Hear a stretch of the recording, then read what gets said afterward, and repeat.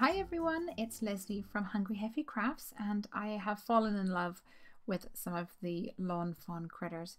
I've decided to call this little guy Timmy, and he's going to be the star of the card today.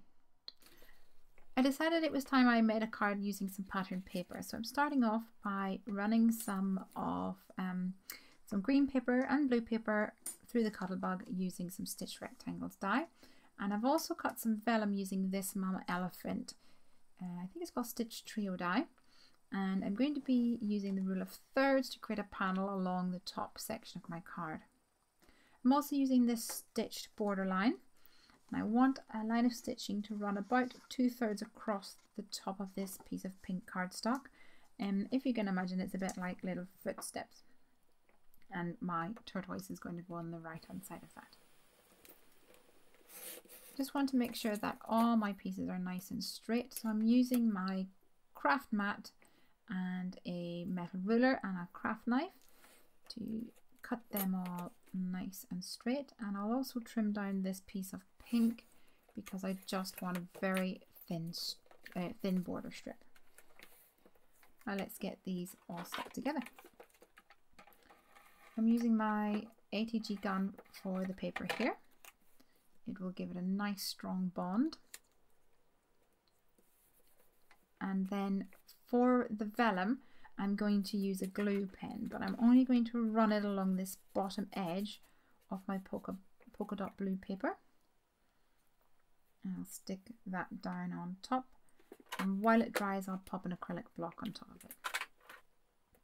Next of all, I'm going to put the pink strip on top, and I'm actually using some really thin double-sided sticky tape for this, and I'm overlapping the vellum and the green cardstock, and this will actually give it an extra strong hold for the vellum. It's not just relying on the glue.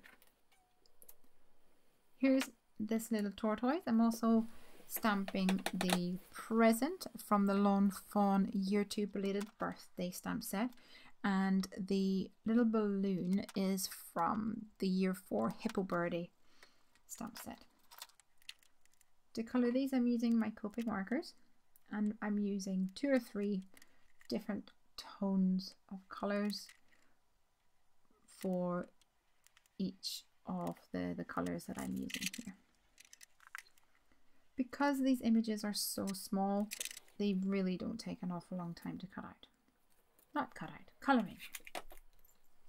They don't take a long time to cut out either, because I'm using the coordinating dies with a little piece of post-it tape to stick them on, and then running them through my Cuttlebug.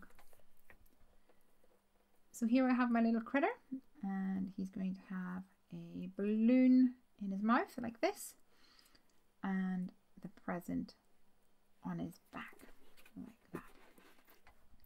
I'm going to put the greeting on here now, so move them to the side while I prepare for adding my greeting onto the card.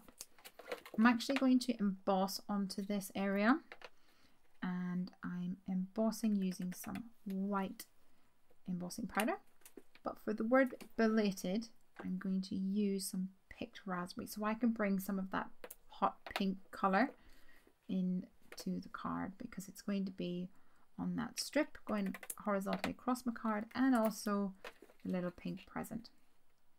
The word birthday I'm going to do in white as well, and the happy belated birthday greetings are all from the belated birthday stamp set from Lawn Fawn. Once I've done that, I'm going to mount it onto a blank card, folded note card like this, and I can stick on my little critters, and I'm using some Ranger Multi-Medium in matte for this. Gives a really good bond, and any excess over the sides will dry matte. I thought that it needed something extra to finish the card, so I'm using these mini hearts die.